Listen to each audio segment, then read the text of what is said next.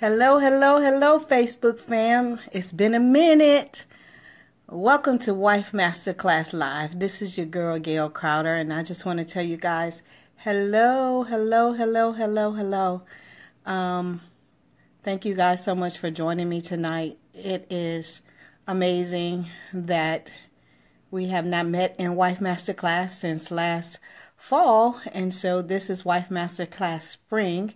And I just want to tell everybody I am super excited about the series that we're going to be going through for the next 4 weeks. And I will be actually teaching all the Wife Master classes myself this time. And this is a little bit new because normally I don't hold it on Facebook. But during my prayer time, God was like, hold it on Facebook Live and see how things go. I will be taking questions. So you can definitely go ahead and ask your questions. I won't read them and answer them until the end of the class, but please go on and invite people. There's an invite button, I'm sure, somewhere where it says, tell people I'm on Wife Masterclass. Hello, Tanya, how are you? And so, please go in and invite your friends because tonight is going to be an exciting time. Again, this is my first time doing a Wife Masterclass live on Facebook, and I'm super excited. So please just hit the join or invite people. And so it will, so we can have so many people on this class. And I'm just really excited about what God is going to do in these next couple of Wife Master classes. And so, again, welcome to Wife Masterclass for the spring. I am Gail Crowder, the One Sexy Wife, and I have the privilege of talking and coaching and helping women all over the world. And it's been a phenomenal ride. Hi, Patrice. How are you? Thank you so much for joining my Facebook Live. Make sure you guys go in and invite other people to come to Wife Masterclass because, again, this is my first time doing Wife Masterclass on Facebook. Normally I do it on a Google Hangout or on a different platform, and so I'm trying it for the first time live. And so prayerfully this class is going to go really, really well. I'm used to having a question button or whatever, but again, if you have questions, I will definitely scroll through and answer them towards the end of the call.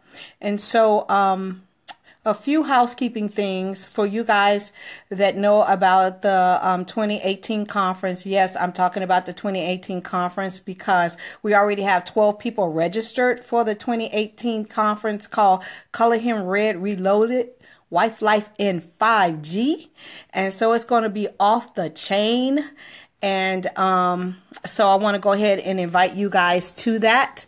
Right now I am running a special for $125, and then if you want to do a group of women of 6 women, all you guys can come for $650, which that only makes the registration $108. So you can't beat that. But all of these specials will end in June. So if you're thinking about coming, go ahead and mark your calendars. Go ahead and start registering because, again, God has already showed me that it's going to sell out again. And so I get a lot of women at the end of, trying to get in January, and I just can't accommodate you. So please just act early because for you, a lot of you ladies that have been on here to the conference, it's an amazing event. And women come from all over the world to fellowship, and we just, have a phenomenal time. And so I'm looking for God to do some amazing things. Like I said, it's just now April, and we already have 12 women registered, and 3 of the women are from out of country. And so I'm super excited about that. So mark your calendars. It's January 26th and 27th of 2018. It's going to come really, really quickly, so don't delay. I am running a special for $125, and then for a group of 6, you can come for $650, which makes it only $108. Both of those specials end in June. So I'm giving you a warning. I will be telling you about this every single week, every Thursday for the next 3 Thursdays. We will be meeting in masterclass. And so I don't want to take up any more time. I just want to tell you guys, thank you so much for joining me. Please share the link in the video so we can get some more people on here. But tonight I really want to talk to you about stop, look, and listen.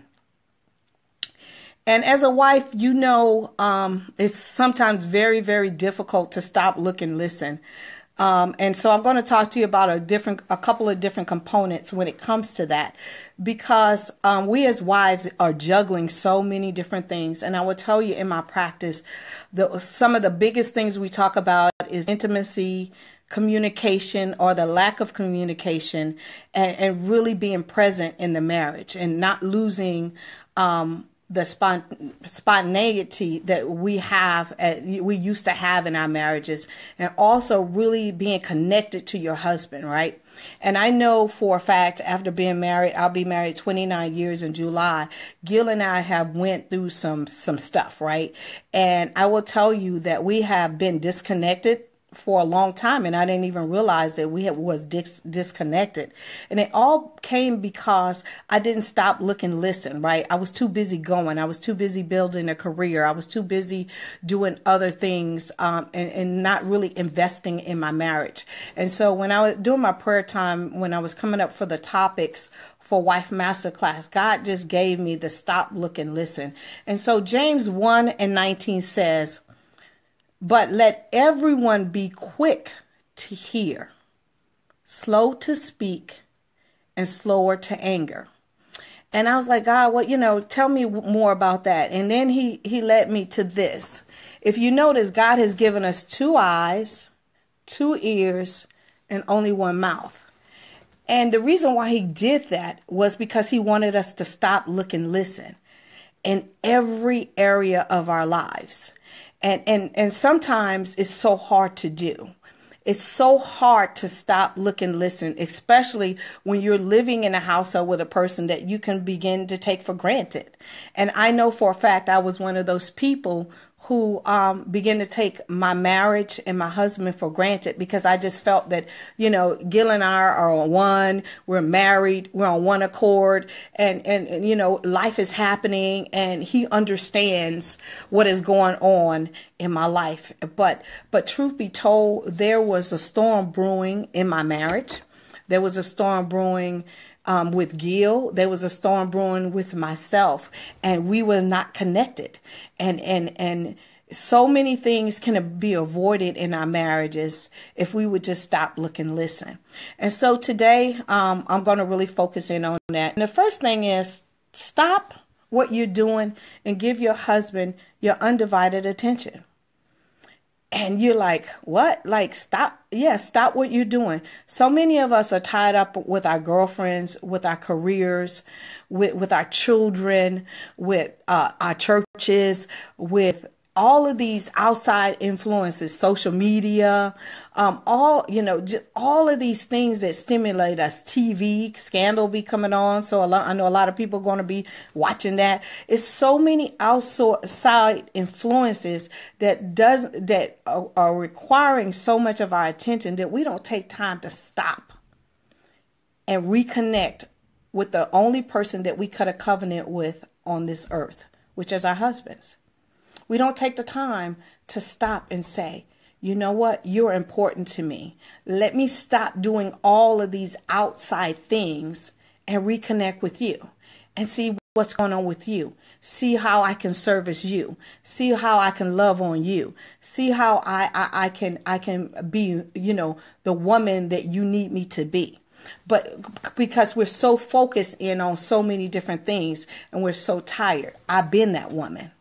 And so I want to just give you some things that you might want to stop doing so often so you can start focusing in a little bit more on your husband. The first thing is stay off of social media so much.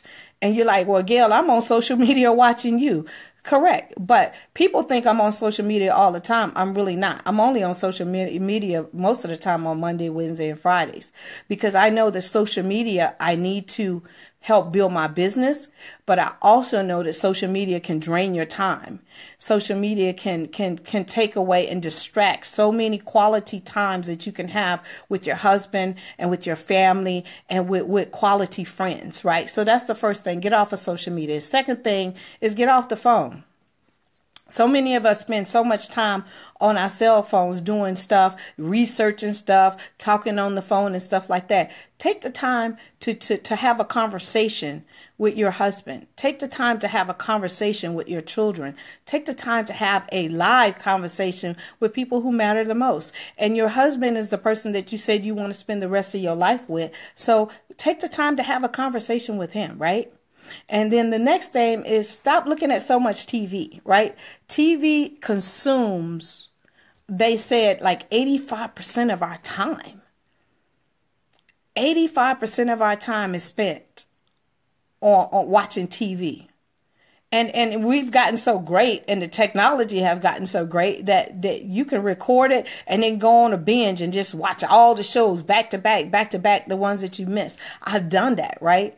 But why not spend that quality time pouring into your husband, having quality conversations, having those kind of conversations that we used to have before we could record shows and before we had cell phones and before we had social media, right? You had to interact with them. And I'm just saying that now is the time to start interacting, start engaging more with your spouse, because what you're not doing, someone else will do. Right. And a lot of times we can avoid pitfalls in our marriages if we would just stop, look and listen. Right. The other thing that I know, and I'm guilty of all of these things. So I'm not telling you something that I haven't experienced. I'm telling you something that I have done. Right. The other thing is putting your kids in front of your spouse. Right. Stop it. Your covenant was not with your children. Your covenant was between God and your husband. And so the thing is just to really start making your husband a priority. Well, Gail, he doesn't make me a priority. Well, he might not make you a priority because you haven't made him a priority, right? And so the thing is really to stop what you're doing and spend quality time with your husband. It's the most important thing that you can do, because as you mature, as you grow in different stages of your life, you want someone there that has your back. You want someone there that you decided that you would spend the rest of your life with, right? And you don't want to be living in a household with a stranger. The next thing is always make sure that you stop and you give God his time. Because if you give God his time, then you will make time for your husband. Then you will make time for your children. You will make time for your friends and family. And you will make time for your career. So many of our households are so out of order because we have our careers first and we're trying to make money. And I understand you need money. Trust and believe me, I get it. But when you get your household in order and you put it the way God designed it and make your husband a priority, I guarantee you will, everything you sow, you definitely will reap. Okay. The next thing is to take the time to look. Take the time to assess what is going on in your household, what is going on in your marriage. I always tell women, take the time to do a marriage tune-up, right? And because I get a lot of women that come to me, to my coaching program, or they contact me through my website and they want a 911 call, right? And when we really get into me talking to them and engaging with them and coaching with them, I always ask questions like, did this just happen? Well, no, it didn't. I seen it, but I was too busy. Or I asked the question, but I never waited for the answer. Or I seen the red flag, but I didn't think that it was going to really happen. Or I didn't think he was going to do that, or all of those different things, right? And it was because you didn't take the time to really look what was going on in your household. You didn't take the time to really assess what was going on around you. And a lot of times, our spouses are speaking to us. Our spouses or are giving us signs and giving us hints, and they're saying things, but we're not tuned in. We're too tuned in to all the different things that are going on TV and social media, and who said what, and who what wore what, and who went to what event. All of those different things. We're too tuned into those things, and we're not tuned into our spouses saying, "Hey, babe, can you cook a little bit more? Hey, babe, can you spend time with me? Hey, babe, can you wash my clothes? Or hey, babe, can we go here or there?" Because you're too busy. You're too busy, and you're not stopping, looking, and assessing what is going on in your marriage. And I also tell women, the way that you go to the doctor twice a year, I suggest you sit down with your spouse and do an assessment of your marriage twice a year, right? And be prepared. Be prepared, and we're going to talk about listening, but be prepared to listen. But be prepared to ask those hard questions. How am I doing? How am I doing as your wife? What do you see? How do you see our marriage in the next year? Next 2 years, next 5 years? How do you see us handling our finances? How do you see us? Are we communicating well? How can I communicate better? All those different things are so important when it comes to a marriage. And a lot of times, I have to, let me just speak for me. A lot of times when I have those questions and I ask those questions to Gail, I used to get mad at some of the answers. Just get flat out mad, because then I went into the blaming game.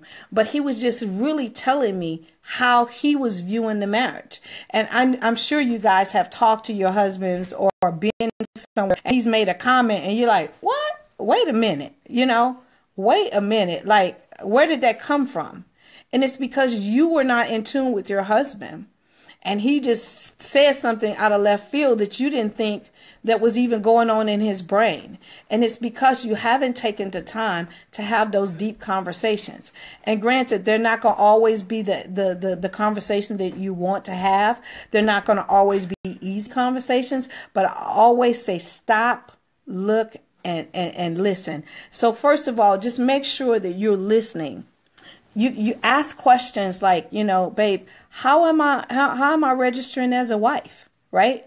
That's a hard question to ask, especially if you're not doing what you're supposed to be doing. And then some of us will say, oh, I know I got it going on, so I don't need to ask that question. Yes, you do. Absolutely. Yes, you do. And it goes back to when some people are out and somebody's trying to pick you up, and I'm sure you guys have heard this, you're married and you say, yeah. Are you happily married? And you say, yeah. And then in the back of your mind, sometimes you go, well, is my husband as happy as I think we are? Right? I'm sure this has happened to other people, but I'm just saying sometimes you go, I'm happy to be married. And then you start thinking, well, would my husband give that same answer if he was asked by another female, right?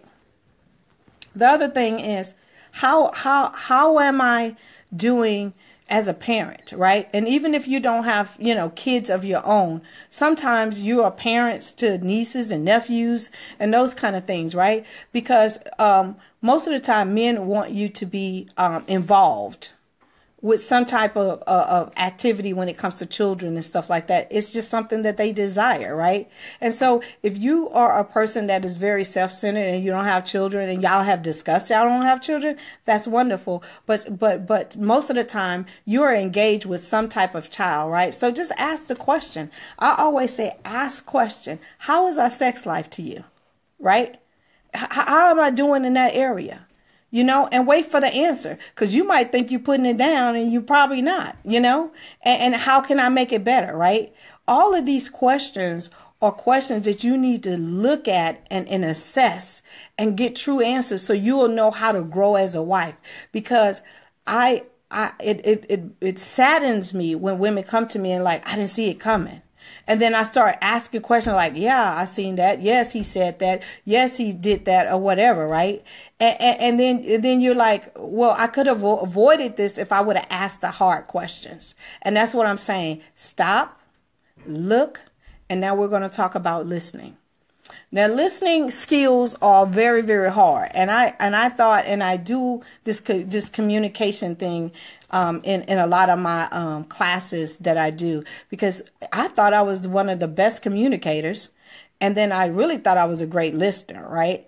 And Gil and I failed that test like tremendously, and listening is truly a skill, and it's something that we as women don't master very well, because we're talkers and we're doers, and we want to make sure that we fix it and all of those kind of things. But when you're looking at your marriage and you're doing an assessment and you're asking the questions and you're trying to come up with a better plan to be a better wife. See, my goal is that me and Gil don't have a plan B, right? We've already went through the brink of being divorced once before.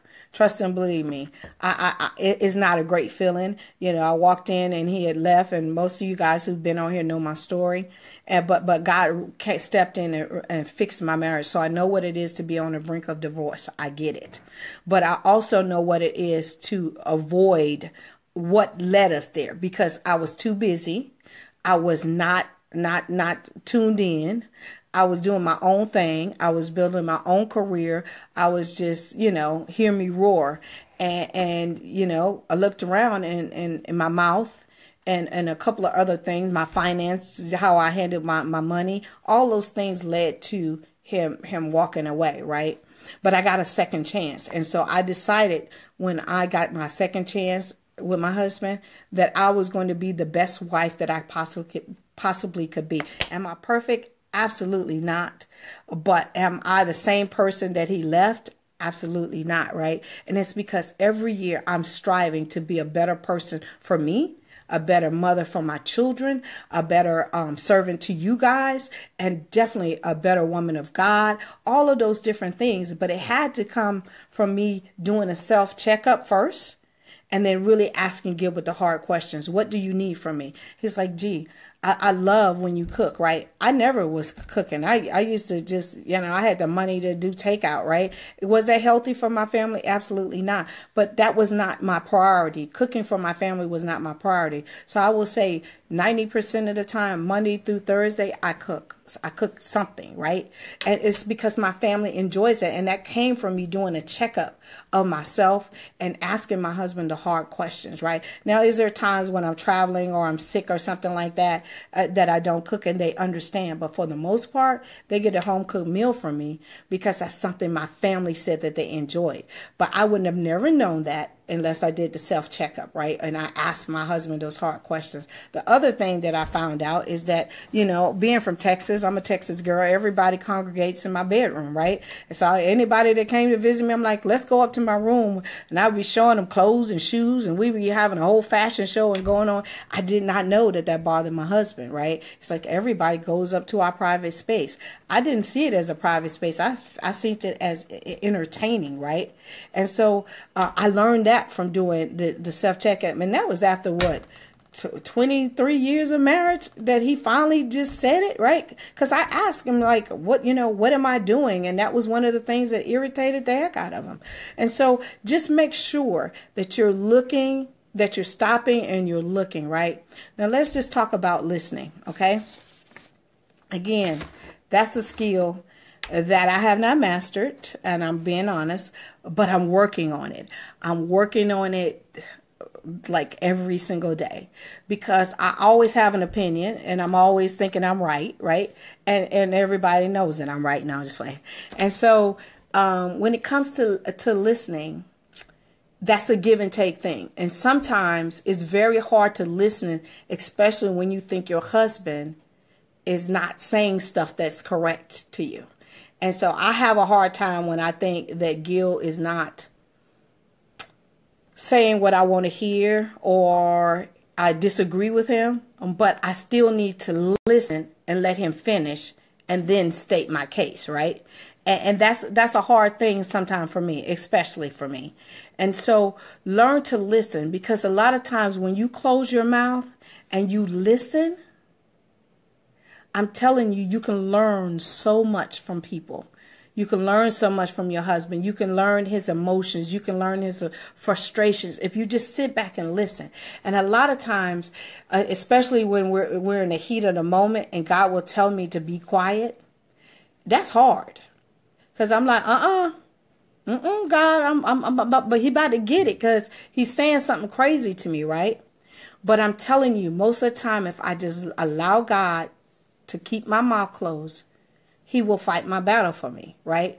And a lot of times, Gil will come back and he'll say, I'm sorry, or I see your point of view and all those kind of things. Now, do I miss it more than often? Yeah, I do. For the simple fact is, again, I'm that chick. I'm feisty, right? But I'm getting better because I'm learning that when I listen to Gil, he has a great opinion and he has a great point of view. Now, is he always right? Absolutely not. And I'm not always right. But learning to listen to your spouse is one of the biggest things that you can do. And I will tell you, I counsel people from all over the world, women and men, and most of the time they say, I quit trying to talk to my wife because she wouldn't listen. She always flew off the handle and she always thought she was right. So I just said, what the heck? I don't talk anymore.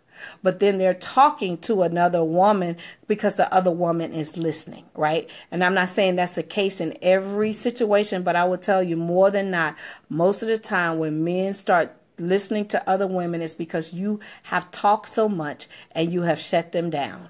And they feel they have no room to talk to you. And so they go find someone else that's going to listen. So just take that to heed. And just make sure when you're listening that your body language is saying, I'm open to receive the information that you're giving me. Not whatever and whatever. I was good at that too. Like, I would do all kind of gestures and stuff. And then that would make Gil upset. And then we would end up fussing, right? So now I just sit back, I listen, and if I want to interject, I'll just say, I'm going to let you finish, and then we'll have the conversation. And really good listening skills is back and forth. It's a back and forth thing. It's not a yelling thing. It's not an emotional thing. It's not a waving of the hands. And I always tell women, make sure if you talk with your hands like I do, just when you're listening, you need to sit on your hands to make sure that you're not becoming confrontational, right? That you are really, truly listening in and you have gestures to say, yes, I'm listening in. And you should be able to really repeat some of the key points that came out of the conversation if you're truly listening. But when you are trying to multitask, be on the phone, text your girlfriend, and listen to your husband, it doesn't work. I've tried it. It doesn't work. It causes conflict in the marriage, right? And so as I get ready to start Wife Masterclass, I just wanted to really get you guys to think about stopping, looking, and listening, because I will tell you, your marriage is the most important thing that you can be doing on this earth, right? Besides having a relationship with God. Everything else doesn't matter. It really doesn't. Your children are going to be okay. They are. Your job is going to be okay. They are. Just remember, your husband is the only person on this earth that you cut a covenant with that lives and walks and breathes in the flesh. And when you start looking at your marriage like that, you won't always have plan B and plan C and all of these different plans. You will really learn to make your husband and your marriage a priority, right? Is it easy? Absolutely not. Is it like 100% all the time? Absolutely not. But I will tell you, you can avoid so many problems and so many roadblocks in your marriage if you would just stop, look, and listen, ladies. And so I want to scroll through because I don't know if I have any questions, but I would love to answer any questions that you have. And if you don't choose to do the questions over here, definitely hit me up on my website at theonesexywife.com. Again, it's theonesexywife.com. Make sure you put the THE in front of One Sexy Wife, or you will go to a site you don't want to go to. And I do offer a free 30-minute consultation on my website. Again, I just want to tell each and every last one of you, thank you so much for joining me on my very first Wife Masterclass live on Facebook. I will be back on Thursday, the 20th at 8:30 Eastern Standard Time. And I will be talking about the woman, the wife behind the church lady. And that class is really going to be how it's really kind of based on my life, how I could lift my hands in church and just be a nut when it came to being at home, right? And being a wife, because I wasn't equipped to be a wife, and I got married really, really young, and it just how we just are fake. And we know how to fake it. And so I want to really talk about unmasking that. Again, if you are interested in any of my services, hit me up on my website, theonesexywife.com. You can hit me up on any of my social media at Gail Crowder. And again, ladies, think about coming to the conference. It's going to be off the chain phenomenal. I'm just going to tell you, and we're going to sell out again. And so right now I'm running a special, $125. And then a group for $650, which is only $108. You can't go anywhere for that and get the kind of quality you're going to get at the conference. Again, I say I love you guys. Thank you so much.